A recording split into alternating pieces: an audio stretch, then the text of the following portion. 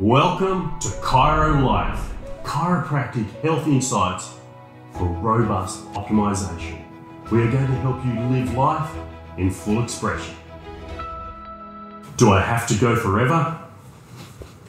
Welcome back. I hope you're enjoying this series of videos. Look, this is truly binge-worthy. If you haven't watched them all yet, go back, watch them all. There's so much wonderful value, content, and information here that I think will open you up to a new understanding of chiropractic and how to live your life fully and completely. And this conversation is such a really, oftentimes a charged conversation, and I hear it, as an interesting conversation to people who don't really quite understand what chiropractic is about. That chiropractic is about optimizing your life, your health, allowing you to express life fully and completely. And so they might say something like, when I go to the chiropractor, do I really have to go forever? Is this something I have to do for the rest of my life once I start? And the answer is no, of course not. You don't have to do anything you don't want to do. You will always have the choice to come in, get adjusted, leave when you want to leave, return when you want to return, or in fact see another chiropractor, another practitioner, and make whatever choice you want for your health, for your life. We support you in that decision. There is, of course, another angle to that. Let me ask you another question.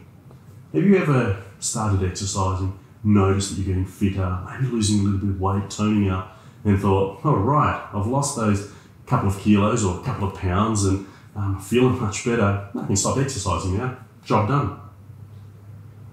Of course not. That doesn't make sense.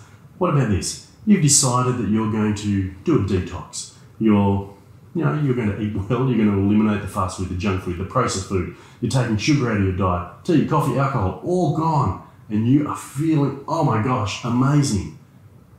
Then do you go, time to really dose up on some taboo foods and substances and do a bit of substance abuse, eat all the wrong foods. I can have a litre of ice cream a night for the next week, and I'm going to fill up on pastries. I know I'm a bit bloated, but hey, that's okay.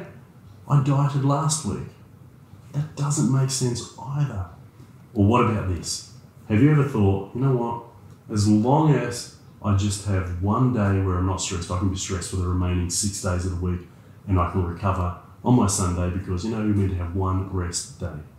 Look, we can live like that, but obviously it doesn't make sense.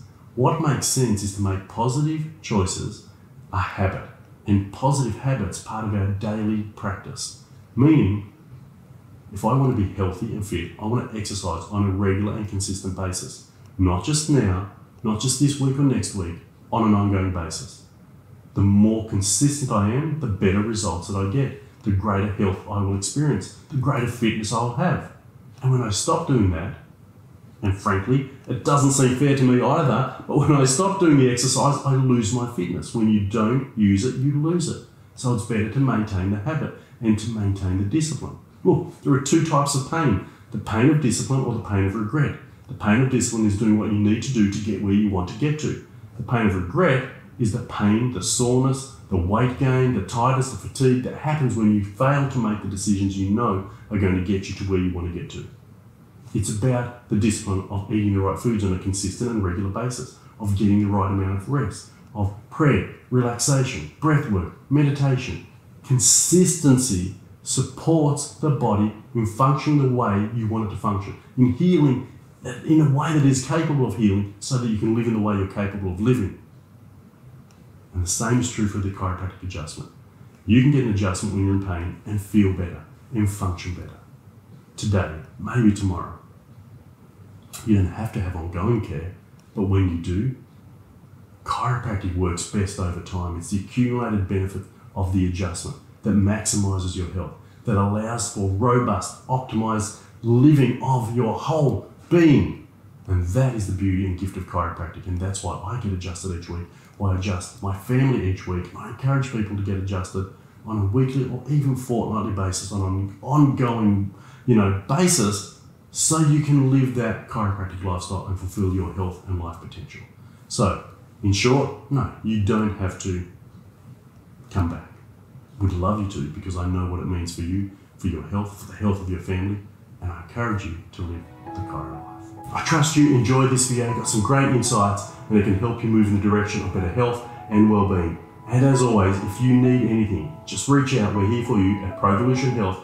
Email us at info@provolutionhealth.com.au or call us on 02 6299 2660. I wish you Chiro Life.